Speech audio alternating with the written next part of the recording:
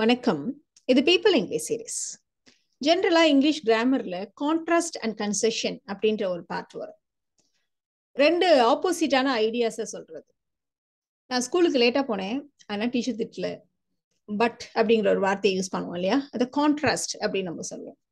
இப்போ இதே விஷயத்த தோ I was late my teacher didn't scold me எப்படி சொன்னோம்னா, தோ ஆல்தோ ஈவன் தோ இல்லைன்னா அந்த ஹவுவர் நெவர்தலஸ் இதையெல்லாம் வச்சு சொல்றதை நம்ம வந்து கன்செசிவ் கிளாஸ் அப்படின்னு நம்ம சொல்லுவோம். ரெண்டு ஆப்போசிட்டான ஐடியாஸ். இப்படி இருந்தாலும் இப்படி ஆயிடுச்சு, இப்படி நடக்கல, இந்த மாதிரி சொல்றத. எனக்கு ரொம்ப டயர்டா இருந்துச்சு, ஆனாலும் நான் வேலையை முடிச்சிட்டேன் அப்படின்னு நம்ம சொல்லுவோம். ஸோ தோ I was tired I finished my work. I was tired however I finished my work. இந்த மாதிரி எல்லாம் சொல்லுவோம். இதெல்லாம் தான் நம்ம கன்செஷன் அப்படின்னு நம்ம சொல்லுவோம். ஸோ ரொம்ப ஜென்ரலா தோ although even though however nevertheless இந்த மாதிரியான வார்த்தைகளை நம்ம யூஸ் பண்ணுவோம். இந்த வீடியோல நாம இதே மாதிரியான கன்செஷன் இதுக்கு தோ ஆல்தோ ஈவன் தோ இல்லாம சில idiomatic எக்ஸ்பிரஷன்ஸை எப்படி யூஸ் பண்றது அப்படின்னு தெரிஞ்சுக்க போறோம். ரொம்ப காமனா ஸ்போக்கன்ல யூஸ் பண்ற சில idiomatic expressions. Try as I may, say what you may, come what may, cost what it may. இந்த மாதிரியான idiomatic எக்ஸ்பிரஷன்ஸ். இதுக்கெல்லாம் என்ன அர்த்தம் அப்படின்னு பார்க்கலாம். நம்ம ஃபர்ஸ்ட் எடுத்துக்க போற idiomatic expression try as one may. ஒன்னு இந்த இடத்துல நம்ம எது சொல்றோம் அப்படின்னா ஐ, you, we, they, he, she, it எதை வேணா அந்த இடத்துல நம்ம வந்து ஒன்னுக்கு பதிலாக போட்டுக்கலாம். Try as you may, try as he may இந்த மாதிரிலாம் நம்ம சொல்லலாம். அதே மாதிரி மேக்கு பதிலாக நம்ம மைட் யூஸ் பண்ணுவோம். பாஸ்ட்ல அவன் என்னதான் ட்ரை பண்ணியிருந்தாலும் அவனால முடியல, செய்ய முடியல அப்படியெல்லாம் சொல்றதுக்கு நம்ம பாஸ்ட்ல மேக்கு பதிலாக மைட்ன்ற வார்த்தை யூஸ் பண்ணுவோம். So no matter how heart one ட்ரைஸ், இதுதான் அதோடைய அர்த்தம். எவ்வளவோ ட்ரை பண்ணியும் though he tried very hard இந்த மாதிரியான அர்த்தத்துல தான் நம்ம இந்த idiomatic எக்ஸ்பிரஷனை யூஸ் பண்ண போறோம். ஸோ ஃபர்ஸ்ட் எக்ஸாம்பிள், சினிமாவில் வில்லன்லாம் சொல்ற மாதிரி உன்னால எவ்வளவு வேணா ட்ரை பண்ணிக்கோ, உன்னால முடிஞ்சதை பார்த்துக்கோ, நீங்க இருந்து தப்பிக்கவே முடியாது. ஸோ இந்த மாதிரி நம்ம சொல்ல போறோம். Try as you may, you'll never escape from here. இப்போ இதுல பாத்தீங்களான்னா ஒரு எக்ஸாம்பிள்ல நான் இந்த இடத்துல செமிகோலன் போட்டிருக்கேன், இன்னொரு இடத்துல கம்மா போட்டிருக்கேன். ஸோ நீ என்ன வேணா ட்ரை பண்ணிக்கோ, இந்த இடத்துல வந்து ஒரு முடிஞ்ச மாதிரியா உணர்வு வருது இல்லையா? அந்த சென்டென்ஸ் ஆல்மோஸ்ட் முடிஞ்ச மாதிரி இருக்கு. நீ என்ன வேணா ட்ரை பண்ணிக்கோ, நீ இங்க இருந்து போக முடியாது. இதை மாதிரி சொல்றதா இருந்தா நம்ம இந்த இடத்துல செமிகோலன் போடுவோம். நீ எவ்வளவுதான் ட்ரை பண்ணாலும் இங்க இருந்து எஸ்கேப் ஆக முடியாது. இந்த மாதிரி சொல்றதா இருந்தா நம்ம இந்த இடத்துல கம்மா போடுவோம். அவ்வளவுதான் டிஃபரன்ஸ்.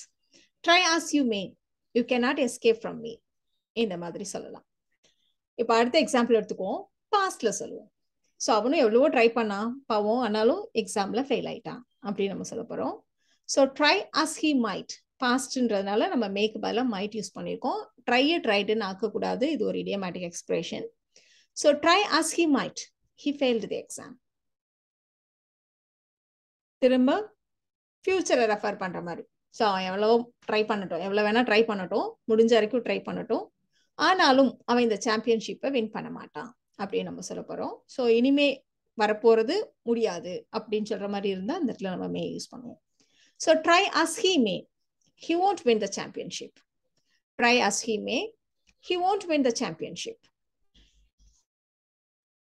இப்போ நாம திரும்ப பாஸ்ட் ரெஃபர் பண்ண போறோம். நான் எவ்வளவோ ட்ரை பண்ணி பார்த்தேங்க, அவரை வந்து என்னால சம்மதிக்க வைக்க முடியல அப்படின்னு நம்ம சொல்ல போறோம். Try as I might, I couldn't persuade him. Try as I might, I couldn't persuade him. இப்ப இதே மாதிரி அவ எவ்வளவோ ட்ரை பண்ணாலும் அவளால அந்த நடந்த சம்பவத்தை இன்சிடென்ட் அவளால மறக்கவே முடியல. ஸோ பாஸ்ட்ன்றதுனால அகைன் நம்ம மைட் தான் யூஸ் பண்ணியிருக்கோம். Try as she might, she couldn't forget the incident. Try as she might, she couldn't forget the incident.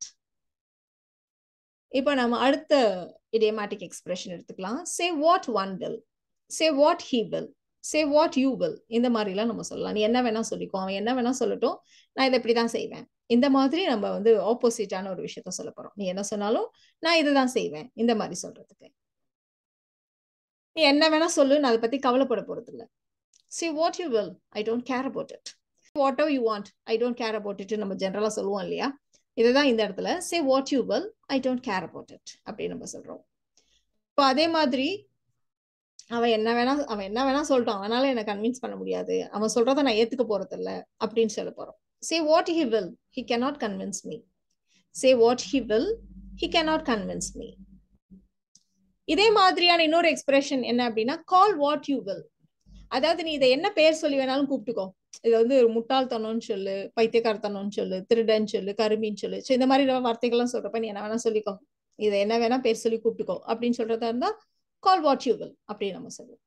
So இப்போ ஒரு பையனை பத்தி தப்பா சொல்றாங்க அப்படின்னா நீ என்ன வேணா சொல்லிக்கோ, அவன் நல்ல பையன் தான். Say what you will, he is a nice guy. So இதே ஏதோ ஒரு பேரை சொல்லி ஒரு கருமி, ஒரு முட்டாள் இந்த மாதிரி சொல்றாங்கன்னா கால் what you will, he is a nice guy. இந்த மாதிரிலாம் நம்ம சொல்லலாம்.